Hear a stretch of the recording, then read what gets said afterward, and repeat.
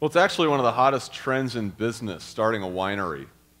Thousands of people have taken out loans or invested their retirement accounts in new wineries throughout the United States. According to one trade publication, there are 7,116 wineries in the U.S. and 331 new wineries starting last year alone. So the industry apparently grows between 5 and 9% a year. What's behind this new movement of vintners? Did I say that properly? Vintners? It's a fancy word for winemakers. Well, according to the Complete Idiot's Guide to Starting and Running a Winery, even though the economy is struggling, the wine market continues to grow. No matter how much money you have, you like drinking wine because it makes you feel like you have more money than you actually do. And with millions of baby boomers actually set to retire in the next few years, thousands of them are actually out there following their dream, starting a winery. Michelle and I, my wife and I, have met some of these wine entrepreneurs. We're not wine experts or anything. We specialize mostly in wine from Aldi, which is remarkably good. I don't know if you've had the wine from Aldi. But for the past few years, we've actually celebrated our anniversary out in Missouri wine country. Those memories will have to last. That's one of the things we've given up for the capital campaign, so ouch. But regardless, we've been out to Stonehill. Anybody been out to Stonehill? Hermanhof. We've gone to Adam Pukta and Robler and Sugar Creek and Oak Glen. I think that's us at Hermanhof enjoying a nice stem of wine.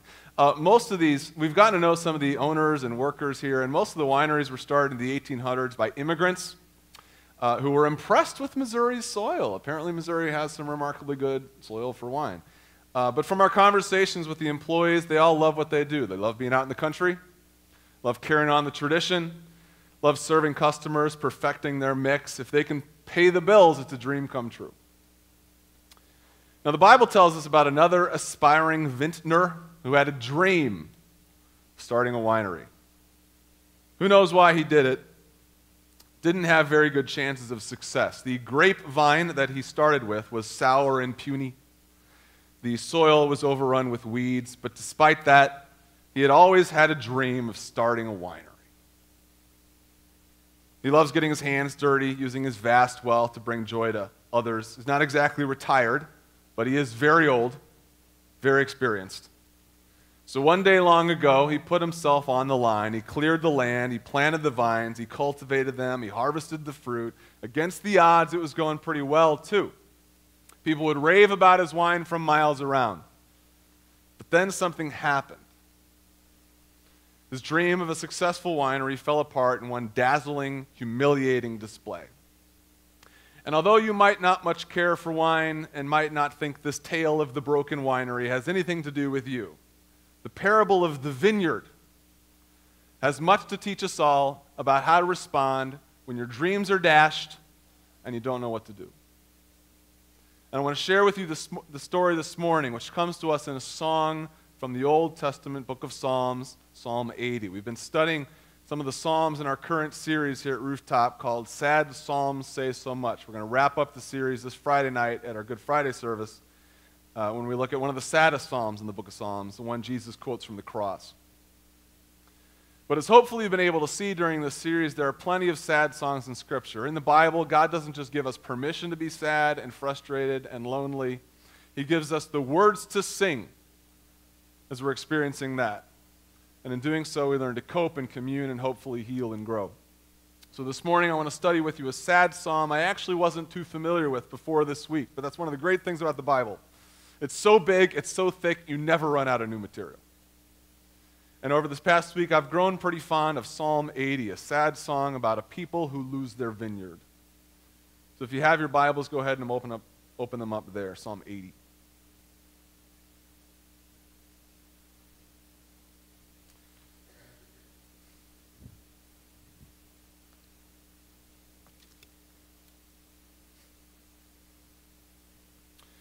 Hear us, O shepherd of Israel, you who lead Joseph like a flock.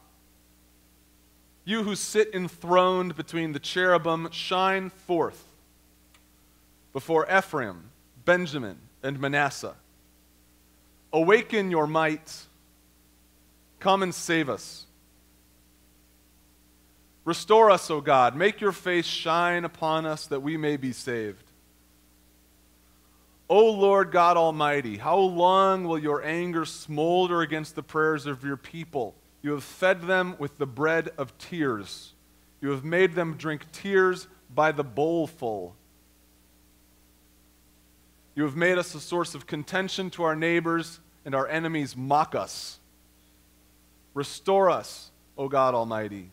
Make your face shine upon us, that we may be saved. You brought a vine out of Egypt. You drove out the nations and you planted it. You cleared the ground for it. It took root. It filled the land. The mountains were covered with its shade, the mighty cedars with its branches. It sent out its boughs to the sea, its shoots as far as the river. Why have you broken down its walls so that all who pass by pick its grapes? Boars from the forest ravage it, and the creatures of the field feed on it. Return to us, O God Almighty. Look down from heaven and see. Watch over this vine, the root your right hand has planted. The son you have raised up for yourself. Your vine is cut down, it is burned with fire. At your rebuke, your people perish. Let your hand rest on the man at your right hand, the Son of Man you have raised up for yourself. Then we will not turn away from you. Revive us, we will call on your name. Restore us, O Lord God Almighty. Make your face shine upon us, that we may be saved. This is what's known as a communal lament. To lament because it's sad, and it's communal because it's meant to be sung, prayed together. The constant references to us and we remind us of that.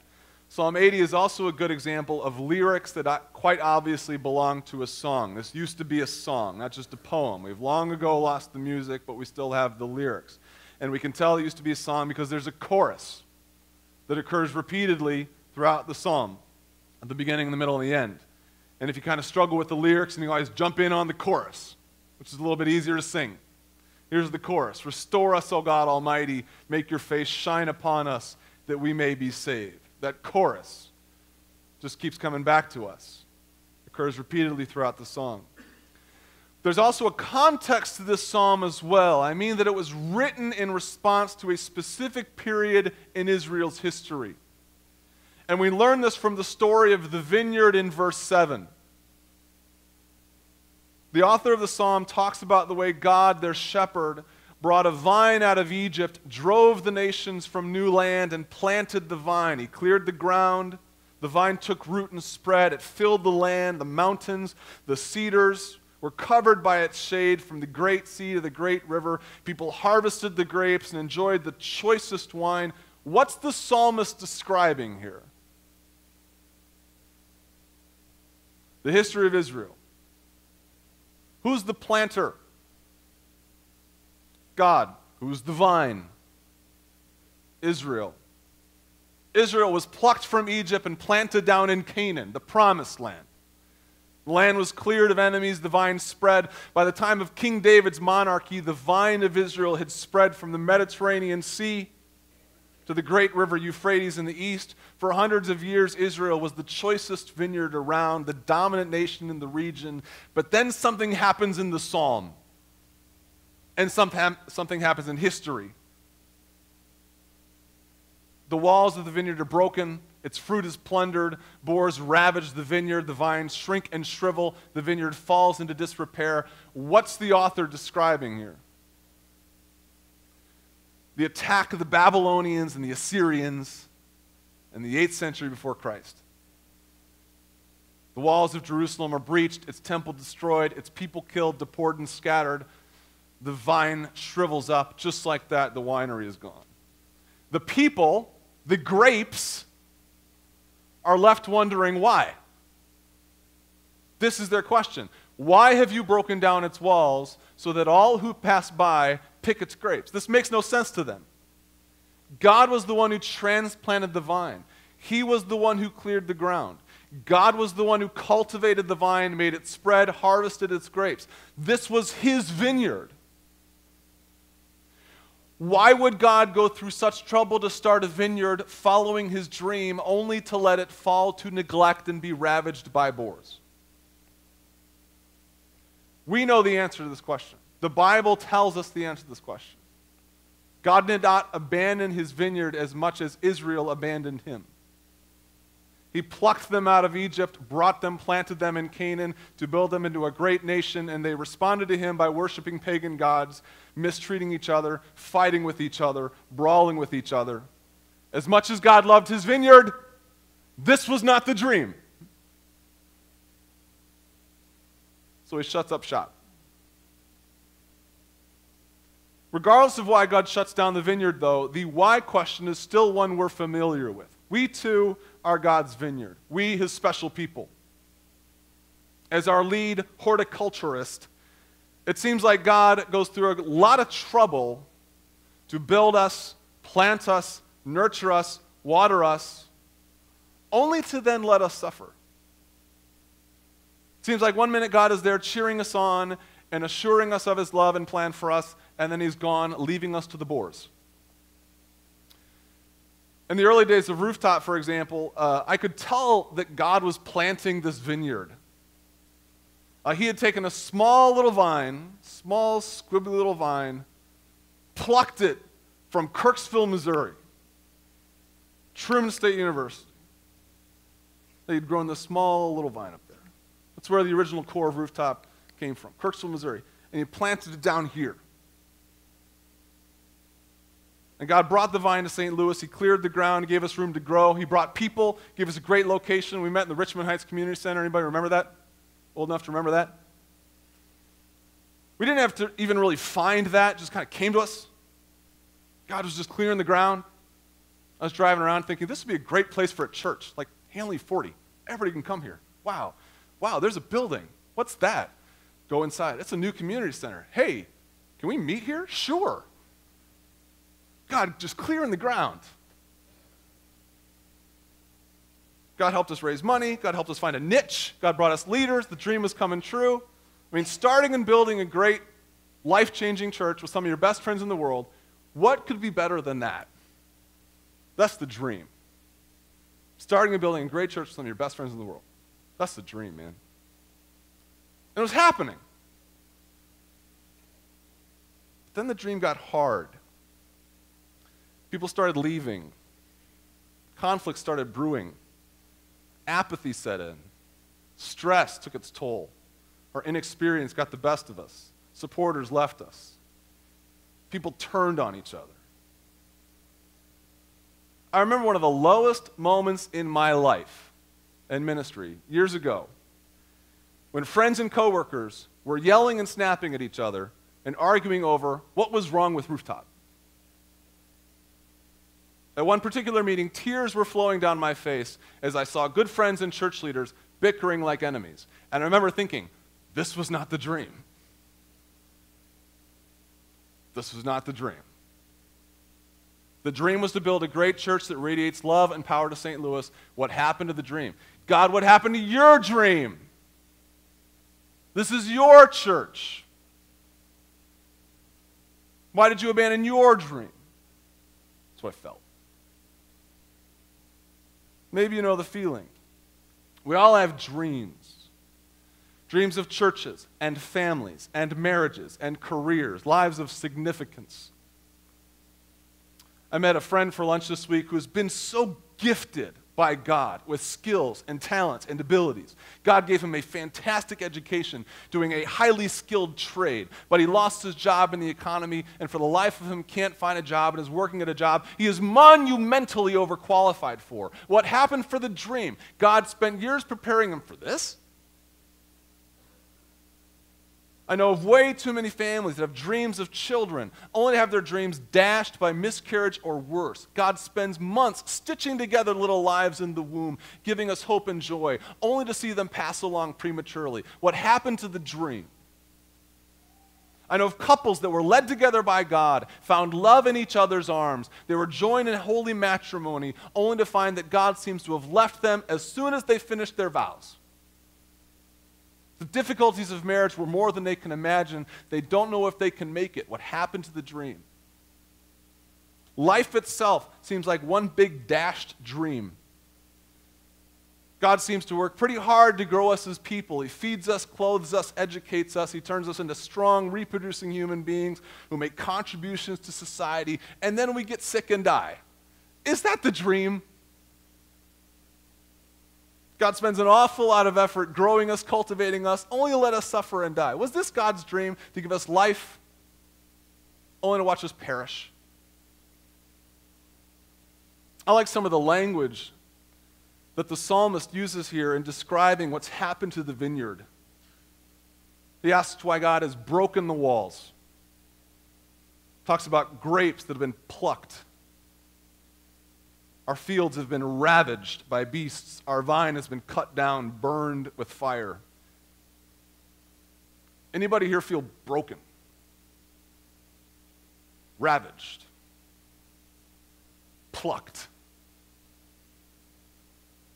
What do you do when your walls have been broken, your grapes have been devoured, your fields have been ravaged, your vine is burned? What do you do when your dream has been dashed? Well, you do what the psalmist does. You pray. You do the only thing left to do, you pray. It takes an incredible amount of courage and faith to pray to a God that seems to have just abandoned you, but what else do we have to do when our lives have fallen apart? We are left to pray. And far from being absent from our prayers, God gives us the words to pray as the chorus of a song that we can jump in on if we don't quite know the verses that well. And here's the prayer, the chorus of this song. Restore us, O God Almighty. Make your face shine upon us, that we may be saved. That's the prayer that the psalmist just keeps coming back to throughout the psalm. Restore us, O God Almighty. Make your face shine upon us, that we may be saved. When our vineyard has been destroyed, we don't know what to do, that's our prayer. And that's not just a prayer that the psalmist throws up to heaven, hoping God hears it, only to hear it thump back down on earth. That is a prayer that God answers. He already has. In the life of his Son, Jesus Christ. And this morning, I want to look a little bit more closely at the lines of that prayer and how God answers the psalmist's prayer and yours and mine in the life, death, resurrection of his Son. Starting back at the first line, restore us, O God Almighty. It's the first line of the prayer. It's a plea for restoration, to be brought back to what once was. The memory of the vineyard in its best condition was fresh in Israel's mind. Restore us to that, they prayed. Make what once was true, true again. Last week I was at a baptism party. After the service, I was talking to Justin McCoy. I don't know if Justin's here at the first service. Is Justin here this morning? I think he might be a second service dude. But Justin's Rooftop's residential landscaping expert. He and his wife Caitlin are starting a new landscaping business. They're following the dream. And I was describing to Justin my lawn, which needs some work. I've got a hill in my backyard. It's muddy and eroding. My lawn has been overtaken by 5 types of weeds which don't play well with the grass, most of which is dead anyway. Huge swaths of my yard have been dug up by voles. Do you know what voles are? Yes. They're burrowing mice. They leave pockets all over your house, yard. They're heading for the house. Plus, the ground is uneven from erosion, and fence posts have been removed, and trees have been cut down over the decades, and rotting stumps and ancient wood piles. It needs something, but I'm not sure what to call it. It needs something. And Justin piped in. He said, "You need a lawn restoration." I need a what? A lawn restoration. You got to just get it back to where it was. I'm like, yes! I need a lawn restoration. It was not always like this. It's been a long time. At one point, I'm sure it was flat and green with grass. With spray paint. No vole problems, no drainage problems, but decades of neglect and misuse have taken their toll. That's what this needs. It needs to be restored to its original condition. And that's what this prayer of restoration is. God, take us back to what originally was. I hope you know, I hope you understand, we weren't created to live like this. We weren't created to suffer, struggle, and die. We were created to live perfectly in a garden. A garden with fruit and shade, with provision and peace. We see a glimpse of that ever so briefly at the beginning of time. Adam and Eve, our forebears, lived in that garden. We lived with them in their seed. That was the dream until it was corrupted. We forget that. We get used to our crappy lawns. It's just the lawn I have. Our crummy lives. We get used to disease. We get used to conflict, people dying. We get used to unexciting marriages. Well, this is what it is to empty faiths. Our first step in praying is to remember that this was not the dream. This was not what once was. Jesus came to restore what once was. He came to earth and set about on his mission to restore what once was. He came upon a guy with a crippled hand. It's my crippled hand. He didn't just heal it. What does Mark say he did? Stretch out your hand, and he restored it. Came upon a couple guys who were blind. Didn't just heal them. Mark says he restored their sight. He restores things to what they once were. This is what Jesus came to do, and this is his promise to you and I as well. Peter writes, "The God of all grace, who called you to his eternal glory in Christ, after you have suffered a little while," I don't like that verse, "after you have suffered a little while, will himself restore you and make you strong, firm, and steadfast." I don't like that little verse. I don't like that middle verse. After you've suffered a little while. But I like that next part. Will himself. Himself. He's going to do it himself. Restore you to make you strong, firm, and steadfast. That's the dream.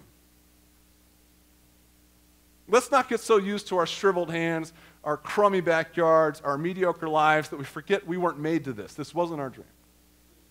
That's the first line of the prayer. Second is this: make your face shine upon us. In the Old Testament, God's face was a symbol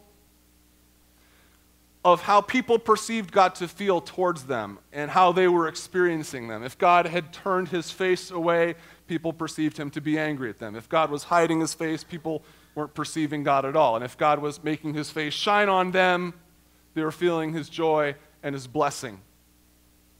The Old Testament Hebrews thought in images, and this was a favorite image of theirs. God's face represented their current perception of how things were going with God.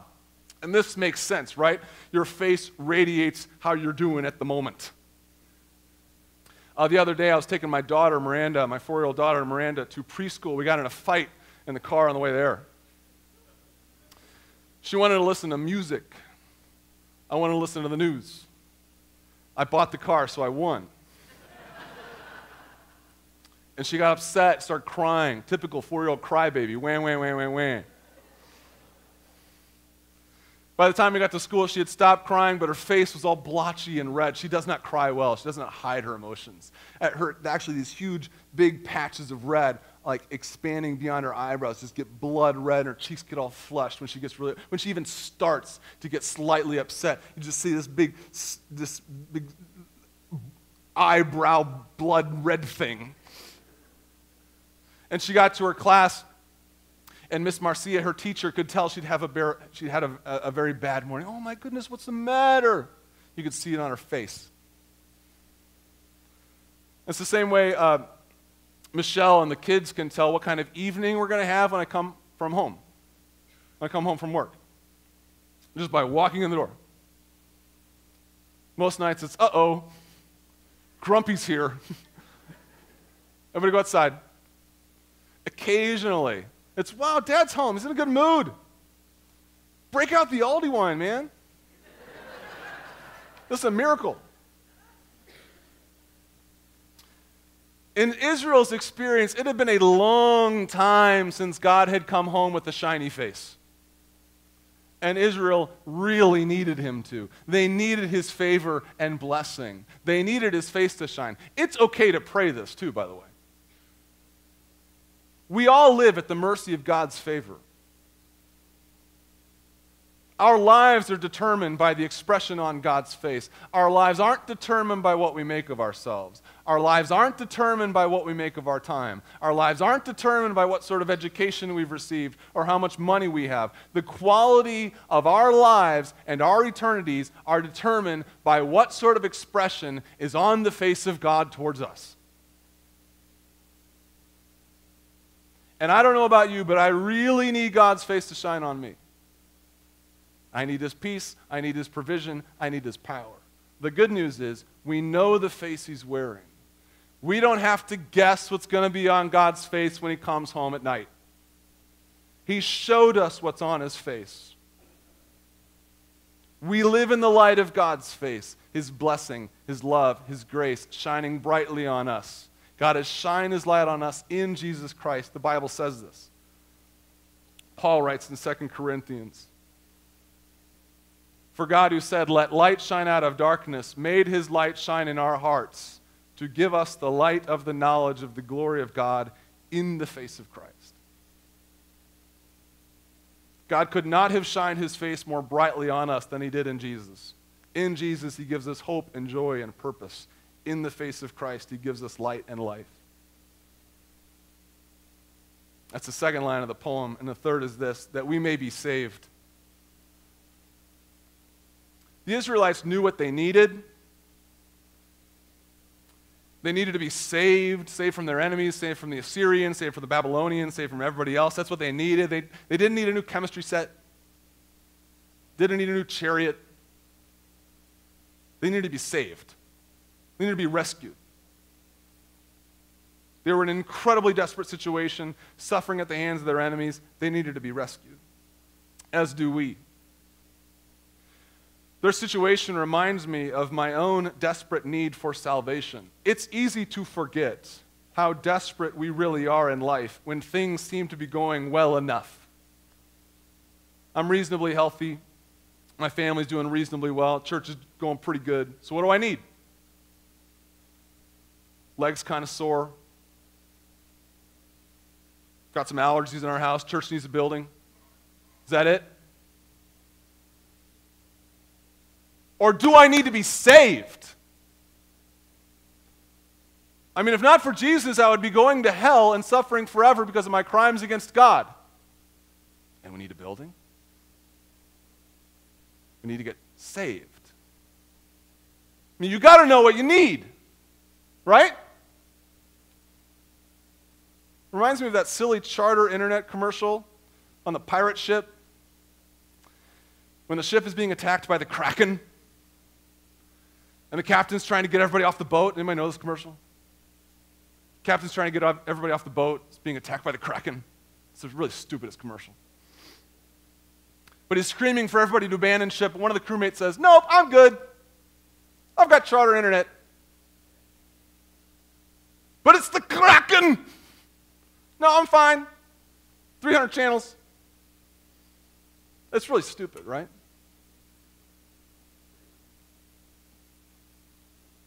But really, don't we do this? If I were to ask you what you needed from God, what would you say? And imagine the position you're actually in. You're a sinner who has made tremendous mistakes in life. And because of God's justice, you have to suffer for those mistakes forever in hell.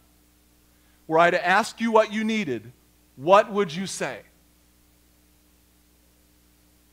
Is that what you would say? I need help paying my electric bill. Allergies. It's really bad this time of year. My marriage is struggling. My aunt is sick. Church needs a new building. Need charter internet. All those are legitimate needs, more or less, but are they what you need? What does it matter to have a happy family in hell? What does it matter to have a church building in hell? What does it matter to have open sinuses in hell? Wow, I can smell the sulfur. What do we need? Do we need those things or do we need to be saved? The psalmist knew what he needed.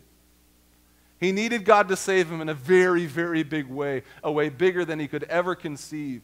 Long after he passed from earth, though, God answered that prayer. When Christ came to earth, what did he came to do? He came to save sinners. That's from the Bible. And when you pray to be saved, God will answer that prayer. Paul writes in the New Testament, if you confess with your mouth Jesus is Lord and believe in your heart that he rose from the dead, you will get cable. No. You will be saved. So that's what you do when your dream is dashed, when your vineyard is overrun. You pray. The only thing left to do, you pray. You pray the prayer of Psalm 80 that has been perfectly answered in Jesus Christ. Restore us, O Lord God Almighty. Make your face shine on us so we may be saved. God has already answered that prayer for you and I. All the same, let's pray it again. Let's pray.